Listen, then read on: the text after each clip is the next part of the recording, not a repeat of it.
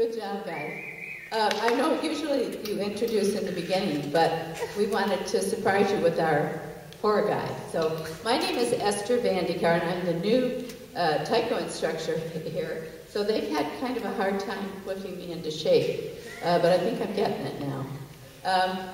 The two tunes we played were, one was a Matsuri, and this one is has a story behind it. So if you have a minute, I'm going to tell it. If you don't, well, it's been swell. Oh, but before I do that, I want to introduce Lee. I could introduce everybody, but Lee, I forgot to put on the program. So I'm so sorry. She said, this group, like the others, that have community members and Kalamazoo College members. So Lee just kind of slipped through the cracks there. She's from another community, too. Is that okay that we let people slide in here from other cities? So the story about this song that's so interesting, and I wish we had another song we could play after this, but is that in Japan, almost all the songs have stories behind them. They're from the countryside. This one is from the Noto Peninsula, if you want to go look that up. And they were suffering from a drought. Everybody was starving, the vegetables wouldn't grow, and of course rice needs rain. So they built this scaffold and put, we don't know for sure how many drums, I'm going to tell you 3. And everybody in the village played. They played 24 hours a day, 7 days a week, and I haven't got it quite straight how many days that was, but let's say 7.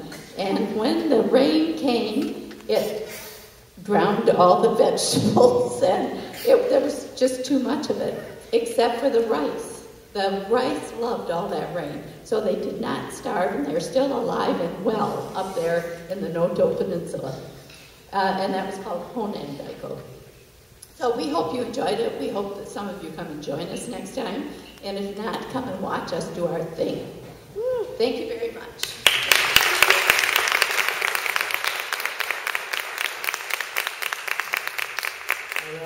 So February 21st, I hope you mark it on your calendars now. This is where you need to be. And in the meantime, good luck with all your end of the quarter obligations and all of that good stuff.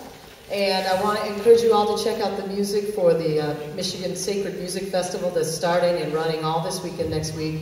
If you are enjoying any of what you're seeing here, there's going to be wonderful musicians from around the world representing a diverse array of musical styles and cultural traditions. Some free shows with the shakuhachi and some Native American flute. A wonderful program by an Iraqi Udis and our buka player going to be happening here in town at all the churches downtown and around, so check that out.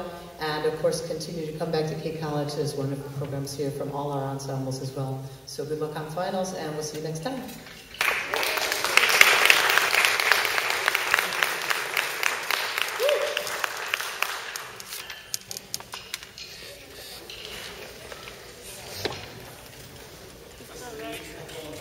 Bye.